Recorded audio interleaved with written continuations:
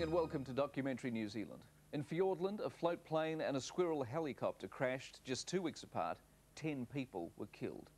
The Transport Accident Investigation Commission sent 3 men to find out why. The commission is government funded and the accident investigators are independent of the aviation authorities. They have no power to prosecute or punish.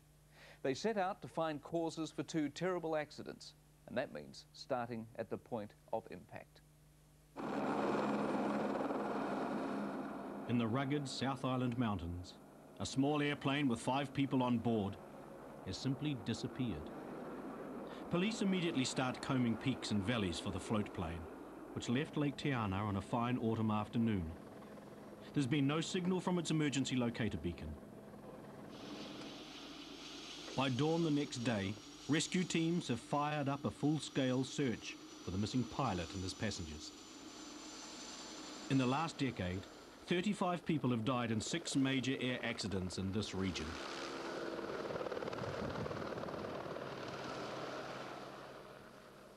The missing pilot is Marty Davis.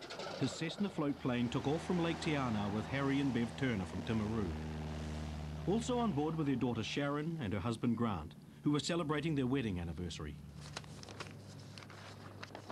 In Wellington, a new case file is opened. Air accident investigator Ken Matthews starts an inquiry that will be far from routine. To find out why the float plane flight has gone so badly wrong. No sightings yet. Okay. Which area are you concentrating on, just out of interest? The flight plan was to Milford Sound and back to Te Anau. The search coordinator hopes the float plane has landed on one of the sounds. Yeah, so I guess you can't rule out the fact that, you know, he might have gone into some water there as well. Oh, So. exactly. The EPIRB doesn't activate very well underwater. The missing pilot's last radio call is now 24 hours old. Before leaving for Te Anau, Ken takes his case notes in to brief the chief investigator. Well, there's not an awful lot. The Transport Accident Investigation Commission has 2 major aims: to find out why this plane is missing and to stop it happening again. We can't get away from the fact that an accident has happened. It's happened for a reason or a variety of reasons, and basically somebody's done something wrong, you know, and we don't just focus on what happened, it's why it happened, and it's not pointing the finger at anybody, it's merely pointing out what caused this accident, and so, okay, what can we do now to stop it happening again in the future with other operators and the same operator? Pulling his kit together, Ken knows it's been snowing in the mountains where the plane is lost, and that won't make the hunt for clues any easier.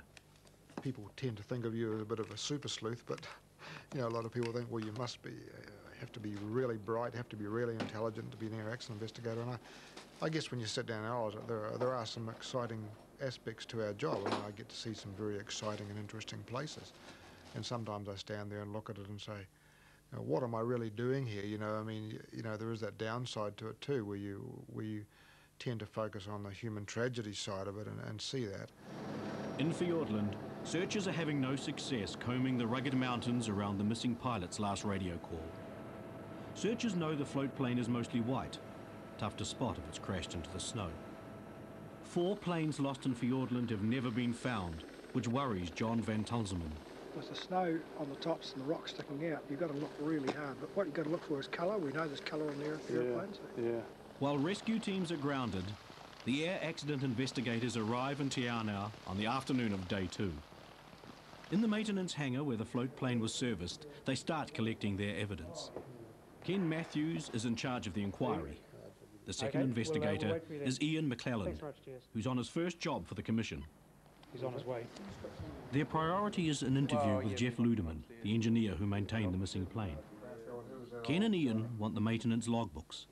The workshop records show whether the Cessna was safe to fly. Yeah, well, I've maintained that aircraft for the last 15 years, probably. This is the 3rd time Jeff Ludeman's been interviewed by investigators about the loss of a plane and pilot that he knew very well. Although his work has been cleared in the past, Jeff has a horrible fear that a friend and 4 passengers are missing because he's left something undone. For every accident, that's the first thing I think. It's something I've done. So especially in this latest one now, it's where nothing's been found for such a long period. I've got to relive everything I've done on that aircraft. The first night, Sunday night, I probably went through every nut and bolt and everything that we've changed on the aircraft, it's just one of those things that you just can't accept. And it's always in the back of your mind going over and over and over. And interviewing people close to the missing pilot makes an impression on the investigators as well. It's a humbling experience because people are suffering a lot themselves, and you've got to be very careful of, while trying to achieve your own objectives and investigating the cause, that you don't step upon people's feelings. People don't deliberately fly an aircraft into the mountain or deliberately contribute to an accident, and so we've got to try and come out with some positive lessons and try and have a positive approach really as we investigate. Ken and Ian must collect their evidence as quickly as possible. After dark, they interview pilot Alan Remnant about the flight path of the missing plane. And hunting for clues, Ken uplifts the company logbooks. It's important to secure the evidence as soon as we can. It's just so that, you know, we get the records as they are at that time, so that nothing untoward can happen to them. I'm not suggesting in this case that anything would have. And if the engine was playing up, he certainly wouldn't have made 6,000 at the Billy Bird. I haven't really formed any early views at all as to what may have gone wrong. We're talking about an aircraft type that generally is very reliable. We're talking about a pilot who's very experienced, and we've got weather that was relatively good on the day. Do you know what it was sort of like on the route that he was flying? It was clear on the actual route. There was just a little bit of cap cloud running north-south on the ridges. Pop up. The hardest thing is there's nothing positive to go and look at. The searchers are still out there searching for the wreckage, and they're all hopeful that there are still some survivors. And I think we've got to be very, very sensitive to that and sort of take a backwards seat. We've still got to do our job, but be very sensitive to that. On the tops, it's snow tussock into the bush. Could be anywhere from the lake level to the tops of the mountains, and there's just canyon after canyon. Just mind-boggling. The plane's now been missing for 52 hours. The search will start again at first light.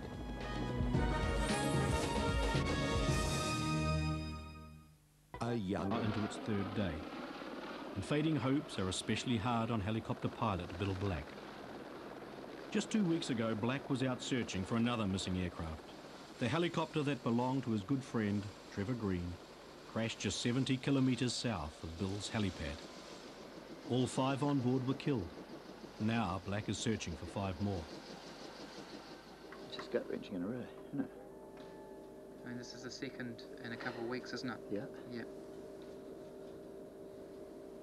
You mind? We've got to keep trying. Thanks. A few metres away, Trevor Green's wrecked Squirrel is being stored in Bill's hangar while the inquiry into the accident is completed. Trevor Green had crashed 2 weeks earlier, and Black found his mate's wrecked helicopter just before nightfall. Green was 47, a respected pilot, flying in ideal weather before the accident. He was carrying Peter Atkinson and his teenage son Adam, who was on his first big hunting trip. William Pickering was married with 3 children. His friend Michael Bell was also on board. Investigator John Goddard was called in from the Transport Accident Investigation Commission in Christchurch. John meets the recovery team at their field base, a few miles from the crash site, and he finds the media waiting. Well, it's big bush. I should think some of the trees are 100+ feet high. Certainly a hostile place to put a helicopter. John Goddard's trail of clues starts on the wreck site itself. He's reported on over 100 air accidents, but with 5 dead, this crash is among the worst John has seen. The hunters were flying to a remote inlet when the chopper's emergency location transmitter went off. It took rescuers 2 hours to spot the few broken branches that pointed to the crash. John winches into the scene of the accident as soon as possible to record his first impressions before any evidence is moved. There could very well be things going wrong with the helicopter which we don't know about at this stage, but it was substantially in one piece. So as much of it as was meant to be was all there. And back at the field base, Ian Buick and Peter Wright mourn the loss of a good mate. It's a bastard, all right, it is. It is. Here, I'm Betty. While the pilot's mates grieve, the bodies are being lifted out of the wrecked helicopter, and John is called in to help the recovery operation. They had recovered some of the victims from the wreckage. We assisted with another one which was more difficult. They needed some extra manpower, basically. In an accident where there are some survivors and some fatalities, it can often be really quite valuable to try to study what might have caused the difference between, why someone was fatally injured and another person not. Later, in a cramped hotel room, John plans to go back to the crash site in the morning. Fuel spills and stains can be washed away. The wind will eventually bury the evidence he is looking for. So John's priority is to photograph the helicopter's position before he starts digging for clues. It seems to have crashed nose first, at normal flying speed. John's also asked an expert engineer to help his forensic investigation. Pete James knows this squirrel like no one else. He's maintained it for nearly 10 years. Pete and John start by making good on a personal promise. Looking for Trevor's watch. Family, his son's requested it. His headset and his watch could be returned to him. Oh. That's probably Trevor's. First significant find is the helicopter's logbook. From this, John can tell how many hours the pilot had flown and whether he was spending too much time on duty. The speedometer and fuel and oil gauges are probably jammed in the position they were seconds before the impact. As they rip out the instrument panel, Pete James watches years of his own work destroyed. Sometimes you stop and take a second take at what you've done and see what you've done in the past. It's hard to see it all broken. Last week I'll be carefully taping this up. The instrument panel is set aside. It's evidence John will examine later. The gauges and warning lights may shed light on some kind of mechanical failure. He also finds two of the passengers' cameras. Their photos may mean more leads to follow.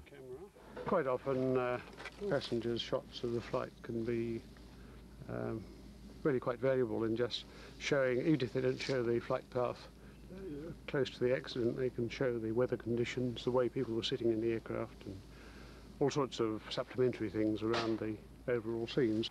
And there are clues to be found where the rotor blades have broken off. John can't see any evidence of an emergency landing. The main rotors were turning at full speed. It's been a normal flight regime, as far as the main rotor's concerned anyway. That's just an early thought of it. Then John notes the angle between the point of impact and the first broken treetops.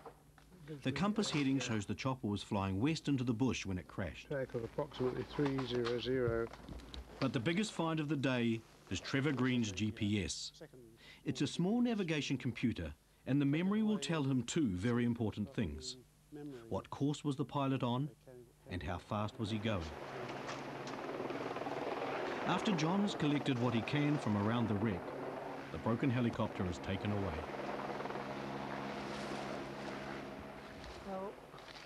Pete James makes a final hunt for Trevor Green's watch. Just so I can honestly say that we looked as hard as we could for his dad's watch. But he especially asked for it. The engine and the pilot's controls can only be properly checked in a workshop. At this stage, mechanical failure is still a strong possibility. But on the edge of the forest, just minutes from his home base, Trevor Green's family is waiting with Ian Buick for their first sight of his helicopter. The wreck is trucked away to the company hangar in Te Anau, where John will work into the night, looking for pieces to solve the puzzle. By daybreak, John will know if the pilot's controls were working properly and if the engine was running at full speed. I'm going to be looking at the control system connections, which are really under the floor, so I can see if we should have had a controllable aircraft. At this stage, I'm not really not working towards any theory. It's important not to do that. It's important to just take the evidence from the aircraft as it is and take it at face value and not let any theories bias what we're doing. But working late doesn't help the investigator solve the mystery. There are telltale gears in the transmission that will show Pete if the engine was under full power at the point of impact. But the gears are undamaged, which means they can't be sure. Pete and John carefully examine the oil and fuel system filters, and they collect fuel samples to take away for chemical analysis. Also cleans the whistle here. There's nothing on the filter, no here. The next day, John starts building a character profile of the pilot. Trevor Green had made a routine call 2 minutes before the crash, but he didn't call a mayday. And that puzzles Pete James, who's heard Green make an emergency landing before. He had an engine shut down 2 years ago when he ingested snow after picking up heli skis, and I was just flying out on the 327, and I heard him say, "My motor's stopped." Like, that's the type of guy he was. And I waited a few seconds. I said, "Trevor, you there?" And he goes, "Hang on, I'm busy." And at that stage, he's pulled away from the slope, and the engine stopped about here, and he had to fly it back on. He's heading away. And still dealing with his own grief, Ian Buick talks to John about his work as company manager. I go over and over and over this in my head, and you know, if that aircraft had been found at 5,000 feet on a ridge in questionable weather, I'd have just said, "Trevor, you've just pushed the limits a bit far, my son," but it wasn't. Acknowledging that the aircraft was in very good order, I can't help but think something happened to Trevor. And when John meets the pathologist at Southland Hospital, he learns that Trevor Green's post-mortem result may be quite significant. The pathologist is a little bit concerned about his heart. He's doing some extra tests and doing some extra work to try to establish if there was a problem there. So, after 3 days on the ground, John has a mystery. An experienced pilot, flying in clear weather, crashed what seems to be a fully functioning helicopter. Unfortunately, photos taken by the 4 dead hunters won't tell John anything he doesn't already know. But the forensic evidence about Trevor Green's heart may be the break that will solve the case.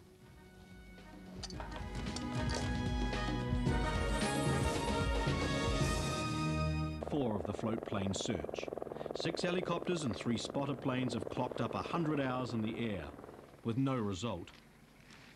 Searchers fear the float plane will never be found, until Ian finally gets the news they've all been dreading. The police have just reported in now that the aircraft's been found. It's located on a glacier, well up, and there are no survivors. It's sad because we had, obviously had some hope that there would have been survivors, and so it's sad from that perspective. But we must go on and try and at least try and get some sort of positive outcome. Photos show that the plane has slammed into a rock wall near the top of a ridge, and the wreckage has fallen 3,000 feet into the valley. If searchers had looked away for a split second, they'd have missed this flash of red metal, the only piece of foreign colour seen during the search. The red nose cowling, but I can't imagine it looking that large after an impact like that. Yeah. I don't feel so bad now having seen that, not having worked that gully all that time and not seeing it. Examining the wreck site will be dangerous. Not only is the glacier steep and icy, the enormous fall from the mountain face into the valley below has completely destroyed the plane and wiped out some important clues. It makes our job that much more difficult. We have to be careful of safety issues in terms of being equipped and kitted out for alpine conditions. And it may be more feasible just to recover a lot of the wreckage out before we do a detailed examination. But we certainly need to do some sort of a site or scene examination anyway.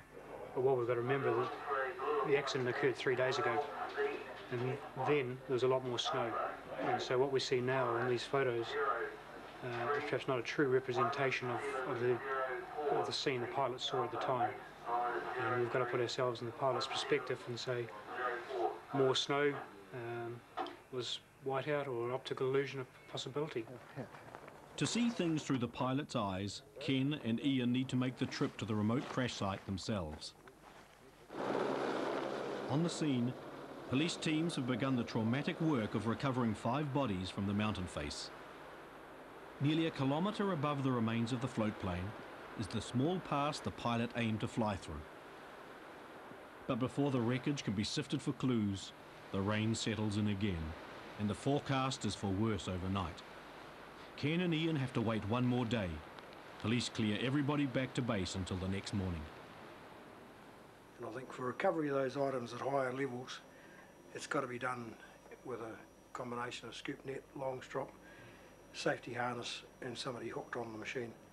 It's a difficult situation, but there's people here with the right capabilities and experience to handle the job. And I think safety is, well, there's no doubt about it, safety is paramount. While working with the recovery operation, there are clear leads Ken has to follow up. I think the important thing for us is to have a look a little bit up higher, because that's where the action started. You understand that. On the 5th day after the crash, Ken finally sees the wreckage that will direct his lines of inquiry from now on.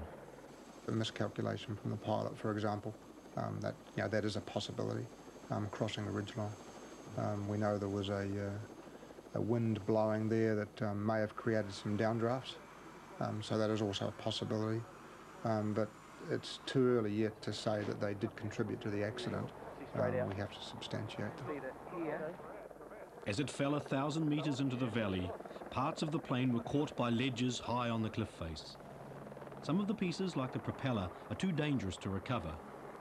Ken and Ian need to be sure that all the plane parts are in the one area, to know the crash wasn't caused by something breaking off earlier in the flight. We look at the start point for the wreckage and the direction it's spread in, so we've got to find out where the aircraft hit first and what part of the aircraft hit first. We've also got to try and account for all parts of the aircraft. Did the aircraft lose some part before impact, or is it all there?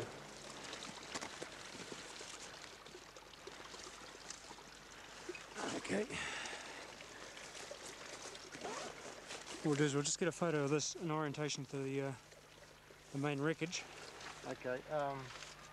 First bit we found was the engine, and we had a superficial examination of that, and then we covered it out of there so we can have a more detailed look. Right, here's the serial number. Go. 282 962 Papa. You got that? Got it. Where the other main parts of the wreckage are, it's fairly inaccessible. So we limited that to an aerial site inspection, just with a hovering helicopter, and took extensive photographs and documented where everything was. Richard Hayes, the helicopter pilot, was up there, and he identified the impact point at about 100 feet below the crest of the hill, and that's where the propeller is, and then everything's just fallen downhill from there. Mount Christina stands right behind the small pass. On a cloudy day, the pilot may have got them mixed up. And I would say that the aircraft has gone pretty well straight in. It's almost at right angles, and the location of the impact would also perhaps rule out a engine failure situation. If the pilot had an engine failure or malfunction of some sort, he'd have been heading down the valley, not at the side of the wall. From his experience of other mountain accidents, Ken spots telltale damage on the front of the wing. I was just saying, it's very similar to the accident last year, which flew straight into the side of the mountain, and both leading edges were very similar to this. And if you look at the other wing over there, very, very similar way, it's just crushed right back. And that gives you a picture of the probable attitude that he was in when he impacted. You know, in other words, he'd driven virtually straight onto the mountain. And in the tail section, Ian finds the sad reason the accident took so long to find. That's the emergency locator beacon, or part of it. One reason why it didn't transmit. Oh, the whole thing's been just shattered. The things that we've established is that all of the aeroplane is there. The wings, the main wings are there, the empennage is there, the control surfaces are all there. There's no evidence of fire. So yes, the wreckage has told us quite a bit here. One of the search and rescue leaders knows how difficult it can be for investigators to find an answer. John Van Tunzelman's best friend died in a crash 40 years ago, and he's read every air accident report since then.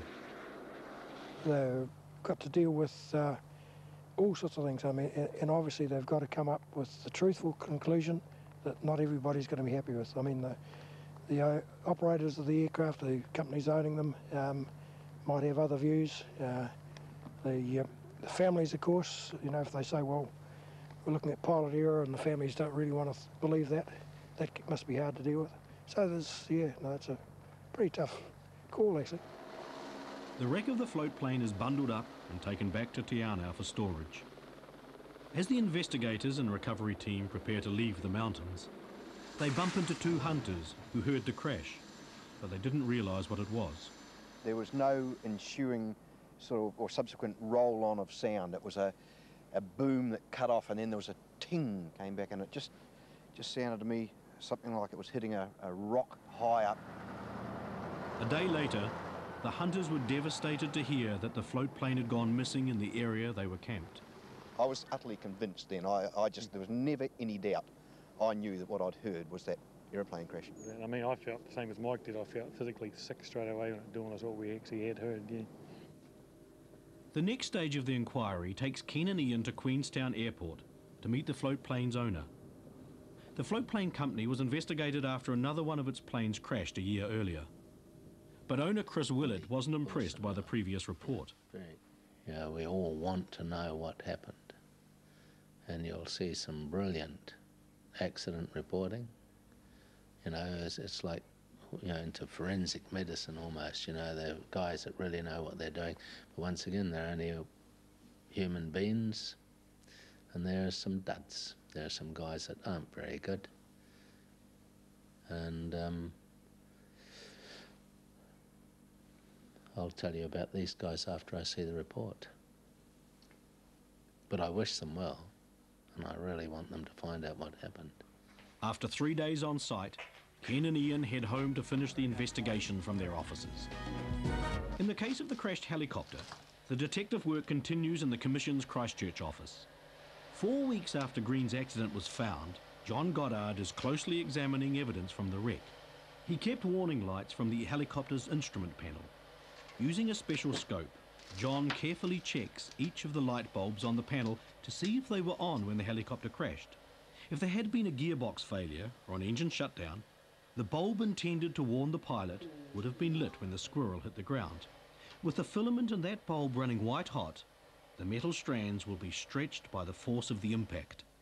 And it will stay stretched and deformed in quite a characteristic way, and we call this hot stretch, which is quite different from a filament just breaking.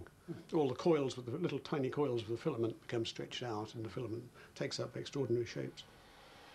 But John can't make a definite finding from the broken bulbs. For several seconds before hitting the ground, the helicopter bashed through tall trees. The warning lights could have flashed on as it broke apart. So John thinks the bulbs were lit because the helicopter was crashing. But the evidence held in Trevor Green's GPS is much more conclusive. From the memory, John has calculated the helicopter's speed and the exact time of the crash. But what really catches his eye is how the helicopter made a completely unexpected turn. The straight line shows Green's usual course, but the fatal flight shows a gradual right-hand turn. The pilot drifted off track for 24 seconds before the crash. And that, we know, was the position of the accident. Accident investigations are like detective work. It's a case of eliminating possible causes to reach the probable one. Several weeks after the float plane accident, Ian has some wreckage of his own to examine for leads. The float plane engine was shipped to Christchurch so that he and John can rule out any obvious malfunction. They want to be sure damage caused during the crash isn't hiding bad maintenance or metal failure. This is the crankshaft, yes. It's the propeller, basically, is on the front of the engine here. A spiral crack running around the propeller shaft would mean a fault in the metal. But the break is square, which shows the propeller was broken off by the crash, not before. It's not a fatigue crack, it's immediately obvious. In other words, the propeller has transmitted tremendous bending force. Examining so much bent metal reminds Ian of the crash site and how each accident takes its toll. I think when you go into a scene like that, and the Te Anau one was an example, John's one with the helicopter was another example. You're going to come across some pretty unpleasant sights, and I know that I myself didn't sleep very well for that first night. I'll take some of the emotions home and try and talk through those, but I'm perhaps, shall I say, known to be a little bit quieter in that area, and just accept it. People don't need to hear my worries, my burdens. Ian's family has grown up around Air Force bases. His boys follow his investigations in the news. That family support is crucial to him. Being called in the middle of the night and heading away early in the morning, or not being home for the weekends, they can see a reason for it, and so you don't have to worry about that aspect while you're away trying to concentrate on the investigation. It's a very important part of your life. And when Ken arrives home from days away on an investigation, he focuses on his wife and 3 kids to help him clear his head. I think it's wrong to come home and dwell on it and to be going through the what-ifs and the probable causes in your mind at home. And I think you need that ability to switch off from the job. So I think if you hold it in and you become very closely involved in it, I don't think you'd last in the job very long. His wife Jan acts as a sounding board, and she reads all his reports so she knows what's on his mind. Ken's always been a person who likes mysteries and solving things, so I think that's part of the investigator's role. And I think he likes to get to the bottom of things, and he likes the truth. I think you need to be emotionally stable, you need to be honest, you need to be prepared to hang in there and dig into some issues, and you need to develop a little bit of a thick skin too, in terms of as much as you try not to upset people, you do upset them, because sometimes you ask some pretty searching questions. As the float plane investigation continues, Ken collects evidence from several experts who have helped analyse the weather, the company structure, and especially the post-mortem evidence. The Commission's medical expert is Rob Griffiths. He's a pilot and a doctor who works with pathologists to find out what blood and tissue samples reveal about the pilot's health before an accident. We're looking at patterns of injury. We're looking for either known or undisclosed medical problems to see whether they could have been impaired by alcohol, drugs, or other chemical contamination in the cockpit, for example. We picked up a serious case of carbon monoxide poisoning in a pilot in an accident a few years ago. A finding that we weren't expecting, and because the aircraft had flown into the ground at very high speed, there was very little evidence from the aircraft wreckage that we were going to have a problem with carbon monoxide. So these things are worth testing, and we test for them every time. Rob has several x-rays he uses to teach other doctors a recognised pattern of injury. They show whether a pilot was holding the controls at the point of impact. There are fractures here and here in the forearm, which are caused by the pilot bracing just before the impact takes place. The base of the thumb has been fractured and then dislocated outwards, ripping it basically out of its socket. As the hand gets thrown forward in the final impact, the knuckles here would get mashed up against the instrument panel, causing these quite complex fractures on both sides. Those fractures didn't show up in Trevor Green's hands. But Green's regular medical tests show a very small flaw in the electrical system of his heart. The international standard is very strict, and the 47-year-old pilot was correctly cleared to fly. But combined, Rob believes the pilot probably had a weakened heartbeat when he crashed. The risk is infinitesimal.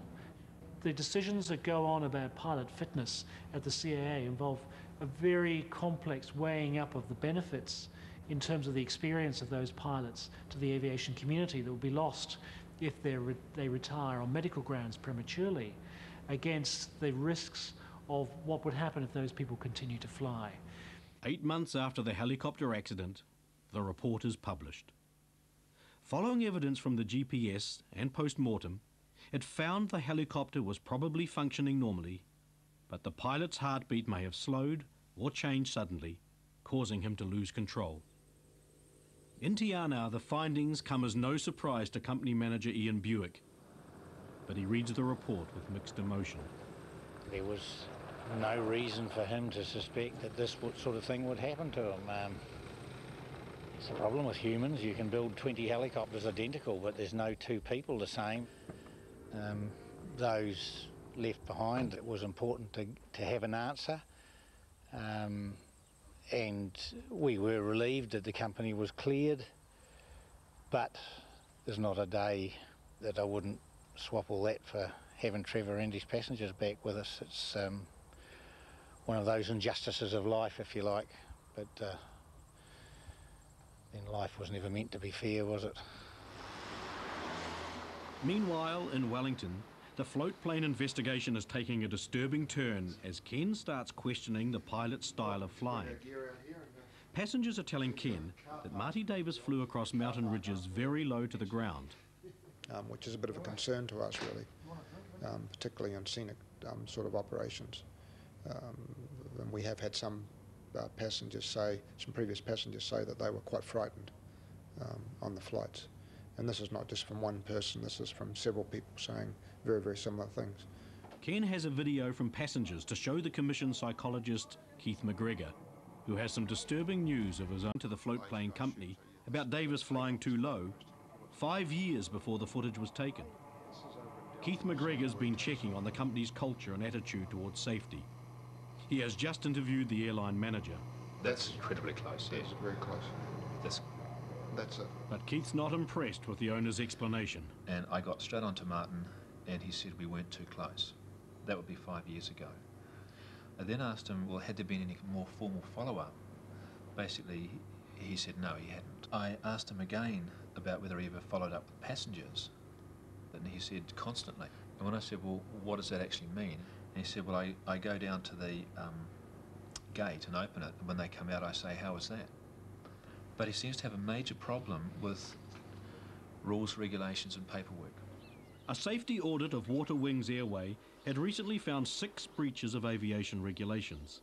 The company owner asked Civil Aviation to withdraw 3 of their complaints, but he's worried they'll still count against him in the TAIC investigation. I don't believe I should be worried that I would wear the blame, but because of the environment, with this changing rules and the uncertainty that CAA have caused in aviation, I do, have a little worry there. But I shouldn't have it. We're a good operation. We've been going for a long time and we've been approved. But Keith says Water Wings' attitude towards safety is haphazard at best. Marty Davies' passengers could have been told the legal minimum height is 500 feet above the ground. Keith also says mystery passengers should have made random checks on pilots, and the company shouldn't just wait for passengers to complain. Because that's seen as not part of our culture that we go running and tell on somebody. So that if you're just relying on other people to keep you informed, you're taking one hell of a risk. He says Water Wings didn't worry about the pilot because Davis hadn't done any damage to his plane. And he said, if you get slack in a float plane, you bend it. They have no brakes and they have a skin that's as thin as a paper you're writing on.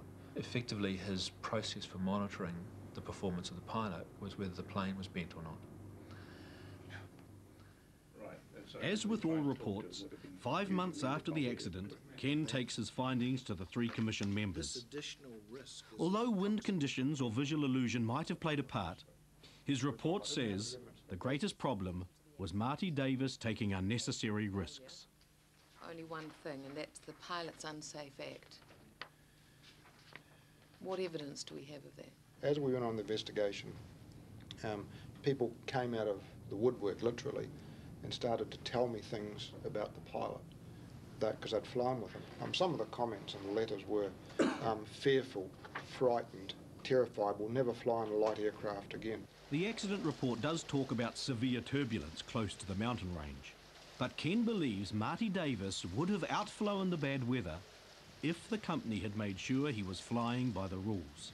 That's relevant, isn't it? Because the meteorological evidence was updrafts and downdrafts, and that there was turbulence, 30 knot winds. If you fly in mountainous terrain, you will encounter downdrafts, and you just have to plan your flight accordingly. And if you Which is simply you fly high. Well, that's one of the defences. If you fly high and you give yourself an altitude margin, then if you encounter a downdraft, you've got that altitude buffer, and it shouldn't necessarily push you into terrain. But if you're cutting your margins and you encounter a downdraft, you could well end up on the side of a hill. my firm opinion is that had the organisation put in place even the most basic supervision practices, regular briefings on maintaining minima, mystery passengers, all this type of thing, that they would have got the message across to the pilot that we do not, you are not to break those minima. 9 months after the float plane accident, Ken's report is published.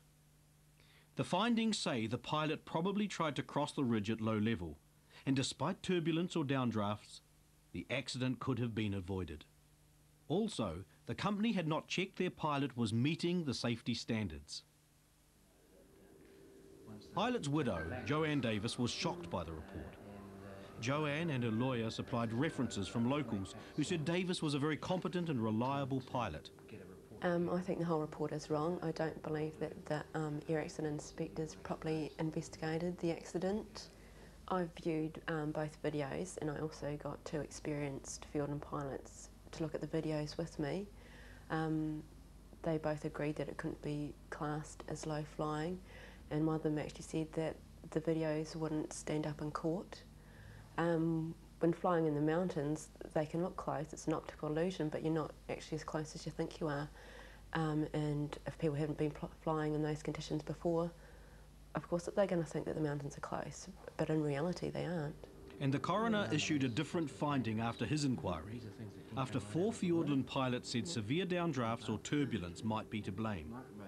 The coroner said their testimony helped balance the Commission's findings about Davis. And he then came to the conclusion that the cause of the crash is unknown, and I agree with his findings. Like Joanne Davis, the victim's family think fault should be found with the weather, not the pilot. I was hoping to get an answer to sort of help us with our grieving a bit more, but when it actually came out as pilot error, it really sort of got to us a wee bit over the Christmas period, because most of us were saying, now if it wasn't pilot error, our family would have been still here today. And that wasn't the answer that I wanted. Yeah. Well, it's been quite hard. We'd only been married for 7.5 months. I'd resigned from a good job because we're going to Alaska for the off-season. We were going to come back and probably build a house and start a family. So I feel that my whole future's basically been wiped out. And yeah, receiving the draft report, the way it was written, was a bit of a shock. And having to fight to keep my husband's reputation intact, it's been quite hard as well. Although his findings have been criticised by people close to Davis, Ken's focus isn't on blaming him. His report includes 7 safety recommendations aimed at the wider flying community. They are simply designed to stop this type of accident killing 5 more people. The public have a right to expect to arrive to buy a ticket on an aeroplane, to hop on board that aeroplane and to arrive safely at the other end. And they have a right to expect that. And, you know, if they end up, if an aircraft ends up in a smoking hole in the ground somewhere between departure and the destination, then something's gone wrong with the system, and we need to investigate the system.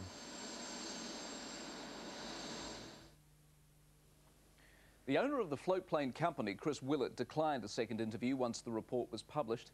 Meanwhile, changes to aviation regulations mean that the company's safety systems now play a much bigger part in whether airline operators are given a new licence or not.